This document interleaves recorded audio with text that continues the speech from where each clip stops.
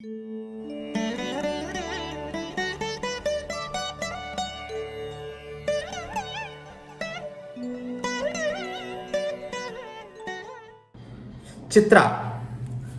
4 கிரகங்கள் வக்ரம் அடைந்தால் என்ன பலன் தரும் ஐயா? சித்ரா என்ன கேட்குறீங்க? 4 கிரகம் வக்ரம் அடைஞ்சால் என்ன நடக்கும்? 4 கிரகம் வக்ரம் அடைஞ்சால் ஒன்றுமே நடக்காது, எல்லாம் இயல்பாகவே நடக்கும். வக்ரம்ன்றது என்ன? இயல்புக்கு மாறானதுன்னு சொல்கிறேன். இந்த வக்ரத்தை பற்றி நிறைய பேர் பயப்படுறீங்க. வக்ரம்ன்றது என்ன? ஒரு ஒளி இழக்கும் தன்மை, ஒரு இயல்புக்கு மாறானது. இயல்புக்கு மாறானதுன்னா அந்த கிரகம் என்ன செய்ய இருக்கிறதோ அதை செய்யாது, அது ஒரு இயல்புக்கு மாறானது. ஒவ்வொரு தனிப்பட்ட ஜாதகங்களையும் தான் அந்த வக்ரத்தை பார்த்து நீங்கள் பலன் சொல்லணும். ஒவ்வொரு தனிப்பட்ட ஜாதகங்கள்லையும் இந்த வக்ரம் என்ன அமைப்பில் இருக்கிறது அப்படிங்கிறத வக்ரத்தை பற்றி ஏற்கனவே ஒரு வீடியோ போட்டிருக்கேன், அதை பாருங்கள். அப்படி இல்லைன்னா வக்ர நிலையினை பற்றி, ஏன்னா நிறைய பேர் வக்ரம்னா பயப்படுறீங்க. அந்த பயப்படுற அமைப்பு இதாக இல்லை. அதனால் இதை பற்றி வேணால் ஒரு தனி வீடியோ ஒரு காமன் வீடியோவே போடலாம். ஆனால் இதுக்கு போர்டு வச்சு தான் சில விஷயங்கள் சொல்லணும். வக்ரம்ன்றது ஒரு இயல்புக்கு மாறான நிலை தானே தவிர ஒரு கெட்ட நிலை அல்ல. கண்டிப்பாக ஒரு கெட்ட நிலை இல்லை. பஞ்சபூத கிரகங்களில் இந்த சூரியனுக்கு 5இல் வக்ரம் ஆரம்பித்து 9இல் வக்ர நிவர்த்தி அடையும். சூரியனுக்கு 6, 7, 8ல் இருக்கிற குரு, சனி, செவ்வாய் இதெல்லாம் நிச்சயமாக வக்ரம் அடையும். ஆக அந்த நிச்சய வக்ரத்தை நீங்கள் வக்ரம் 4 கிரகம் வக்ரம் ஆனாலும் கூட இயல்பானது தான். அது ஒன்றும் பெரிய கெடுதல்களை நிச்சயமாக செய்யாது. உங்கள் கேள்வியில் உள்ள துணி என்ன பலன், கெட்ட பலனை தருமான்னு கேட்குறீங்க. நிச்சயமாக வக்ரத்தினால் மட்டும் கெடுபலன்கள் இருக்காது. ஜோதிடம் எனும் தேவரகசியத்தில் அந்த வக்ரம் பற்றின ஒரு சில கட்டுரைகள் எழுதியிருக்கிறேன். அந்த புத்தகத்தில் படித்து பாருங்கள். சுபகிரகம் வக்ரம் அடைந்தால் என்ன பலன் தரும், பாபகிரகம் வக்ரம் அடைந்தால் என்ன பலன் தரும்ன்றதை கொடுத்துருக்கிறேன்.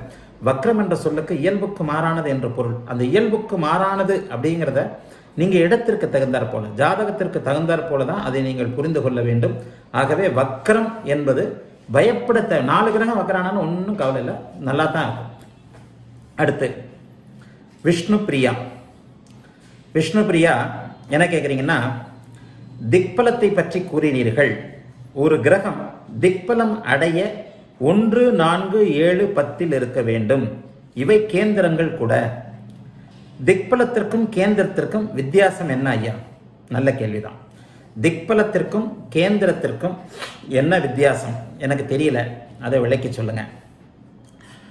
முதல்ல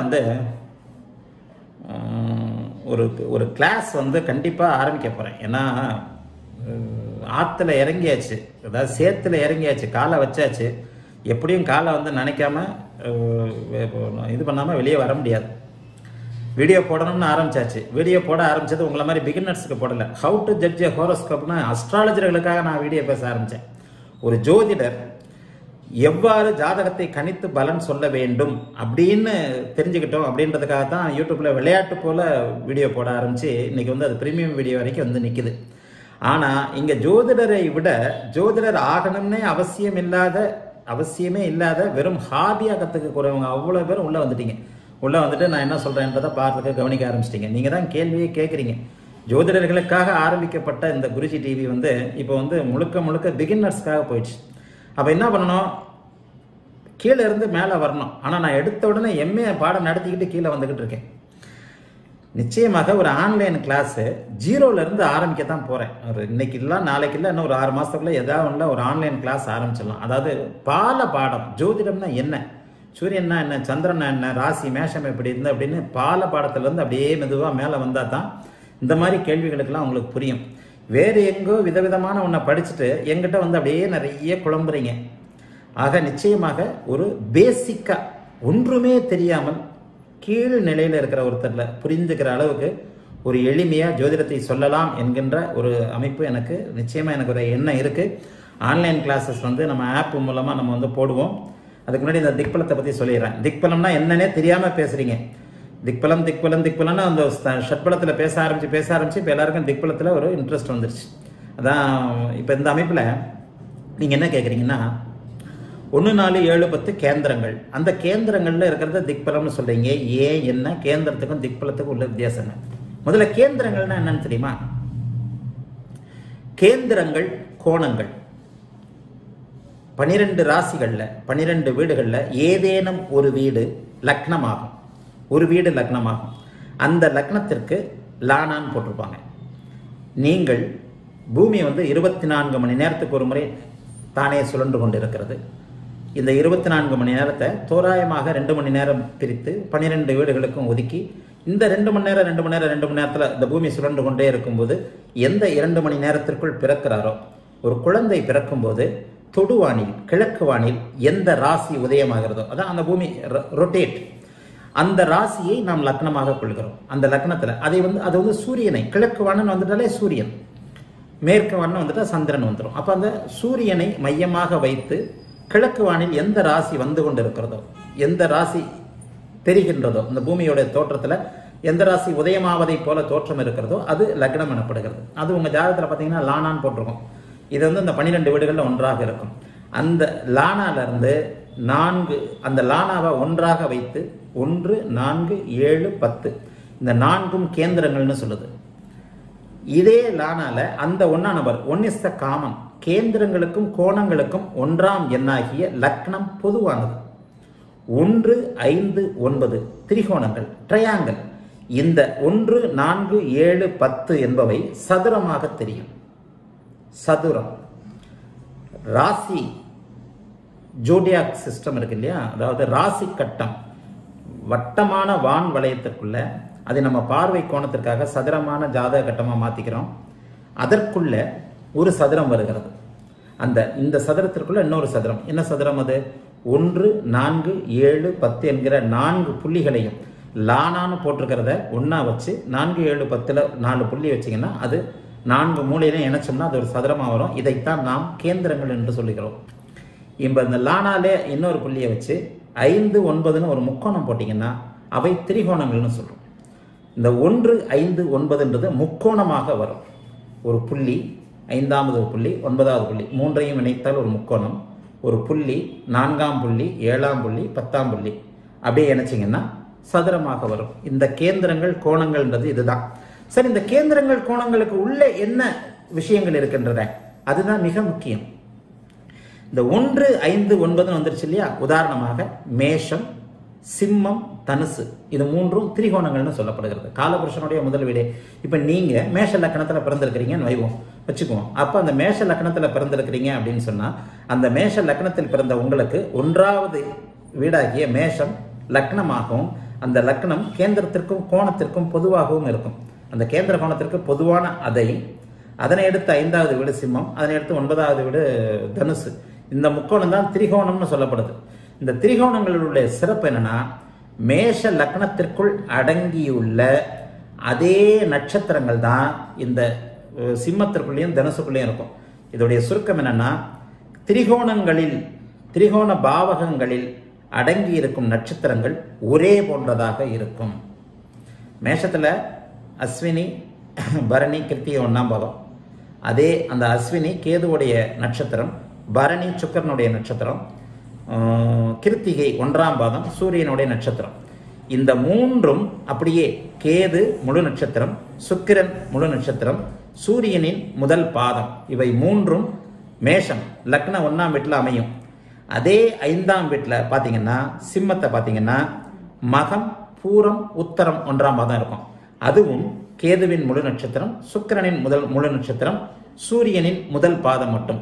அப்படியே இன்னொரு ட்ரையாங்கிளான 9ஆம் இடத்துக்கு தனுசுக்கு வந்துட்டீங்கன்னா தனுசுல மூலம், பூராடம், உத்திராடம். இந்த மூலம், பூராடம், உத்திராடம் 3மே முன்னே சொன்ன மேஷத்தில் இருக்கின்ற அதே நட்சத்திரங்கள் தான். கேதுவின் முழு நட்சத்திரம், சுக்கிரனின் முழு நட்சத்திரம், சூரியனின் முதல் பாதம். இதுதாங்க கோணங்கள். அந்த கோணங்கள் திரிகோணங்களுடைய அமைப்பு. திரிகோணங்களில் அடங்கிய 3 பாவகங்களில் ஒரே நட்சத்திரத்தின் ஒரே பாதங்கள் அடங்கும். இது அதுக்குள்ள இருக்கிற சூட்சுமம். சரி, இப்ப கேந்திரங்கள் கேட்டீங்கல்ல, கேந்திரங்கள் என்னப்படுவது அதே மேஷத்திற்கு அந்த 1ஆம் நம்பர் மேஷம், 4வது எண் கடகம். அந்த கேந்திர வீடுகள் எனப்படுது என்ன சொல்லப்படுது? மேஷம், 4வது கடகம், 7வது துலாம், 10வது மகரம். இப்ப அந்த சதுரம் கிடைச்சிடும். இந்த சதுரத்திற்குள்ள இருக்கிற என்ன சிறப்பு அப்படின்னு பாத்தீங்கன்னா, தொடர் நட்சத்திரங்கள். 27 நட்சத்திரம் வருது. 9 கிரகத்திற்கு 27 நட்சத்திரங்களும் 3 வகையாக பிரித்து கொடுக்கப்பட்டிருக்கின்றன. அஸ்வினி, மகம், மூலம் கேதுவோட நட்சத்திரம், பரணி, பூரம், பூராடம் சுக்கிரனோட நட்சத்திரம், உத்திரம், உத்திராடம், உத்திரம் உத்திராடம், கிருத்திகை உத்திரம் உத்திராடம் சூரியனோட நட்சத்திரம். அப்படியே சதயம் திருவாதிரை இப்படி வந்துட்டீங்கன்னா 27 நட்சத்திரங்களும் தலா 3 வீதம் 9 கிரகங்களுக்கு பிரித்து கொடுக்கப்பட்டிருக்கின்றன. இந்த கேந்திரங்களுடைய சிறப்பு என்னன்னா, ஒரு கேந்திரத்தில் ஆரம்பித்து இன்னொரு கேந்திரத்தில் தொடர்ந்து மறுகேந்திரத்தில் முடியும் தொடர் நட்சத்திரங்களாக இருக்கும். புரியுதா பாருங்க நான் சொல்றது? ஜோசியமே கொஞ்சம் குழப்பம்தான், இதை விடலாம் எளிமையா சொல்லவே முடியாது. கேந்திரங்களுடைய சிறப்பு என்ன அப்படின்னு நீங்க வந்துட்டீங்கன்னா, இந்த கேந்திரங்கள்ல 4 வீடுகள்ல 1, 4, 7, 10 அடங்கிய அத்தனை நட்சத்திரங்களும் முழுமையாக 9 கிரக நட்சத்திரங்களை கொண்டதாக இருக்கும். அதாவது அஸ்வினி பரணி 1 கிருத்திகை 1ஆம் பாதம், அந்த 9 பாதம் இருக்கு இல்லையா மேஷத்துல, இது வந்து சூரியனுடைய 1ஆம் பாதத்தில் முடிவடைகிறது. இந்த சூரியனுடைய 2ஆம் பாதம் மகரத்தில் ஆரம்பிக்கும். இன்னொரு 10வது கேந்திரமான மகரத்துல உத்திரம் 2ஆம் பாதத்துல ஆரம்பிச்சு அவிட்டம் 2ஆம் பாதம் வரைக்கும் முடியும். இந்த அவிட்டம் 2ஆம் பாதத்துல ஆரம்பிச்ச இந்த கேந்திரத்துடைய தொடர்ச்சி 7வது கேந்திரமாகிய துலாத்துல சித்திரை 3ஆம் பாதத்துல ஆரம்பிச்சு அப்படியே விசாகம் 4ஆம் பாதத்துல போய் முடியும். இந்த 7வது கேந்திரத்துல குருவின் 3வது பாதத்துல முடிந்த இந்த 7வது கேந்திரத்துடைய தொடர்ச்சி 4வது கேந்திரத்துல புனர்பூசம் 4ஆம் பாதமாக ஆரம்பித்து ஆயில்யம் நட்சத்திரத்தில் முடியும். 1, 4, 7, 10 ஆகிய கேந்திரங்களின் சிறப்பு என்னவென்றால், இந்த 4 கேந்திரங்களுக்கு உள்ளேயும் 9 கிரகங்களுடைய நட்சத்திரங்கள் முழுமையாக 108 அந்த முழுமையான அமைப்பில் முடியும். இதுதான் கேந்திரங்கள். திரிகோணங்கள் ஒரே நட்சத்திரங்கள், கேந்திரங்கள் தொடர் நட்சத்திர முழுமையான நட்சத்திரங்கள். இதனால தான் கேந்திரமும் திரிகோணமும் மிகப்பெரிய பலமாக சொல்லப்படுகிறது. இப்போ நீங்க கேட்ட கேள்விக்கு வருவோம். இந்த கிரகம் திக்பலம் அடைய 1, 4, 7, 10 இருக்கணும்ட்டீங்களே, அப்ப திக்பலம் என்பது என்ன? திசை, தசா இல்ல, திசை. ஒரு கிரகம் தான் நின்ற திசையில் என்ன பலன்களை தருகிறது? இப்ப 10ஆம் பாவகம் நடுப்பகலை குறிக்கிறது, 4ஆம் பாவகம் நடு இரவை குறிக்கிறது. இது ஒரு கணக்கு இருக்கு. நடுப்பகல்னா உச்சின்னு சொல்லுவோம். லக்னத்தின்படி 10ஆம் பாவகம் உச்சி, 4ஆம் பாவகம் பாதாளம்னு சொல்லுவோம், கீழே. அதாவது அந்த பாவகம் வெளியில இருக்கு, பூமியின் இன்னொரு பக்கம் இருக்கிறது. இப்ப ஒன்றில் திக்பல அமைப்பு அப்படிங்கிறது என்ன? 1ஆம் வீட்டில் லக்னத்தில் குருவும் புதனும் திக்பலம், 4வது வீட்டில் சந்திரனும் செவ்வாயும் திக்பலம், சந்திரனும் சுக்கிரனும் திக்பலம், 7வது வீட்டில் சனி திக்பலம், 10வது வீட்டில் சூரியனும் செவ்வாயும் திக்பலம். இதை பார்த்தீங்கன்னா எப்படி இந்த திக்பல வரிசை சொல்லப்பட்டதுன்னா, பகல்ல நடுப்பகல்ல எந்த கிரகம் வலிமையா இருக்கும்?